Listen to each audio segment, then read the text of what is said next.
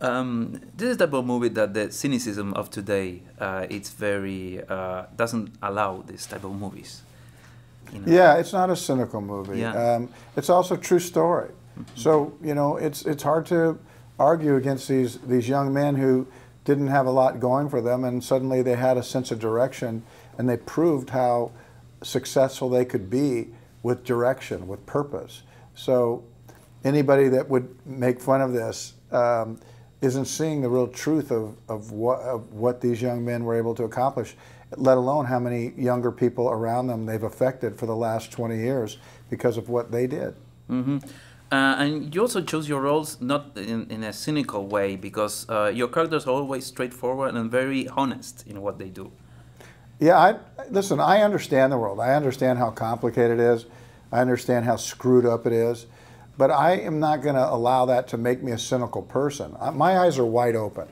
So I understand complications. I understand politics, if you will. Hate them. I hate that's the way things are. But I'm not going to let that ruin me as a person, how I deal with people or how I deal with things that seem, like a story like this. Somebody wants to, I think this is great. As a director, do you see yourself sometimes directing yourself in another person's movie, for example, or maybe Nikki should do this, or maybe you should frame that, or maybe you should take this?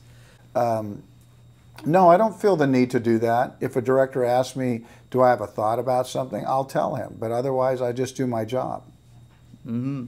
And what do you like the most, director or acting, in the last years? Yeah, I've directed 3 movies, so I don't know. I think I like directing, but the days are really long when you direct. You work every day. No days off. Mm-hmm. And in this, you met Jim White, I guess so.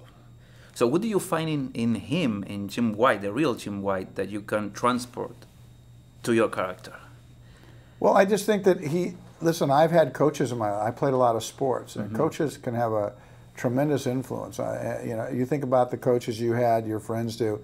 Coaches have a tremendous impact, and this man changed their lives. This man he couldn't do the work for them, but he could show them, if they did the work, what could be possible. Yeah.